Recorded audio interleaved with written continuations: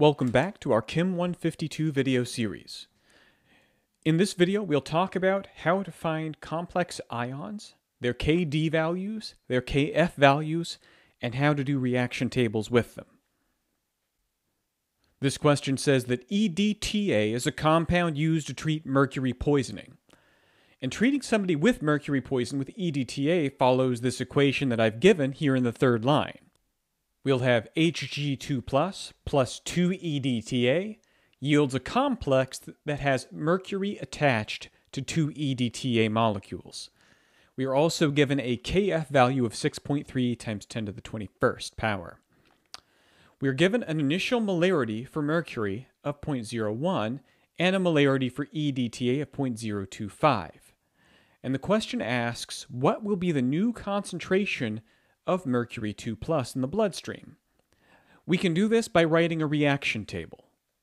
We'll say Hg2 plus 2 EDTA yields our complex. Note that our Kf value is extremely high, which means this reaction is extremely favorable. Because this reaction is favorable, we can begin by assuming that this reaction goes to completion.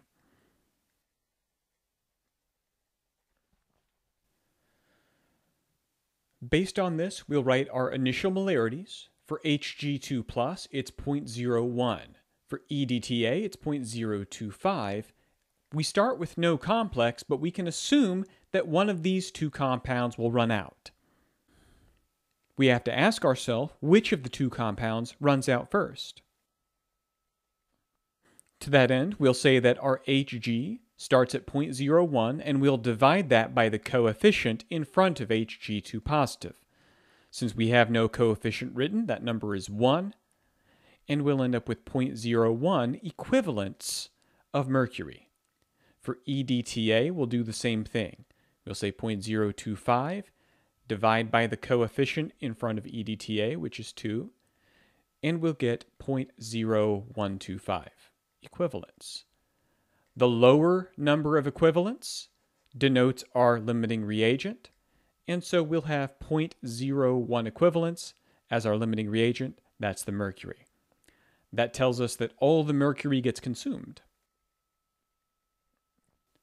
Therefore, we'll lose 0.01 of mercury, and for the EDTA, we'll lose twice as much because of the coefficient of 2, and lose 0.02.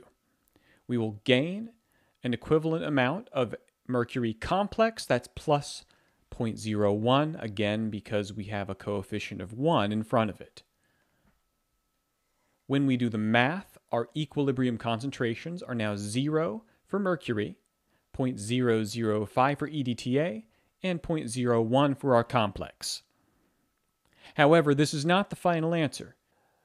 What we must understand is that some of our final complex will react backwards and make the tiniest bit of mercury again.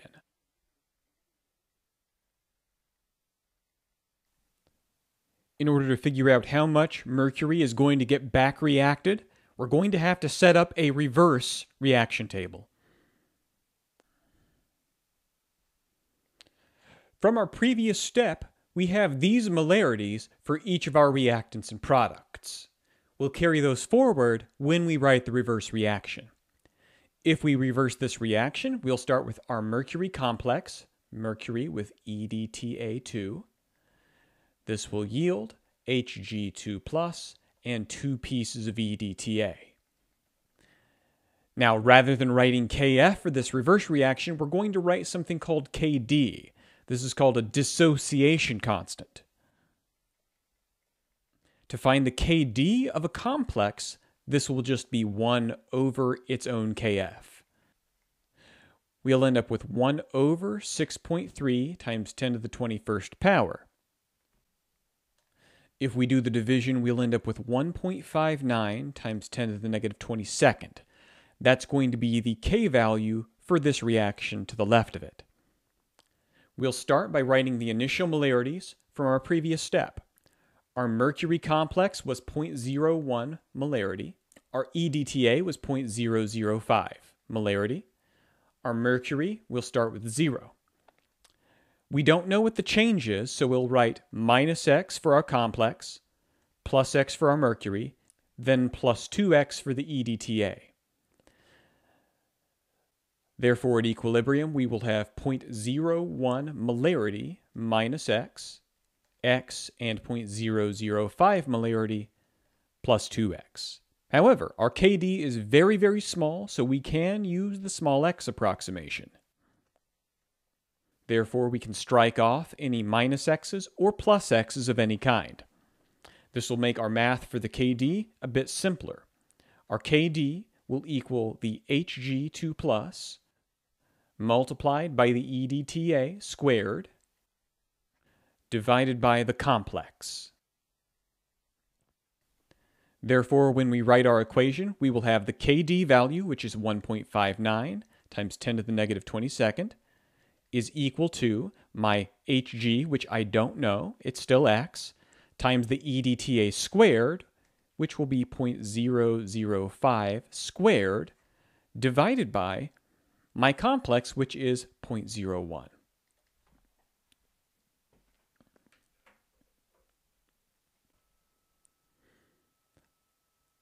We'll simplify this equation by doing the division on the right side. If we divide those two numbers, 0.005 squared divided by 0.01, we'll end up with 0.0025, with the x still in front of it. We'll have 1.59 e negative 22 still on the left. Then we divide both sides by 0.0025. When we divide, we'll end up with x equals 6.36 times 10 to the negative 20th molarity. This will be the amount of remaining mercury.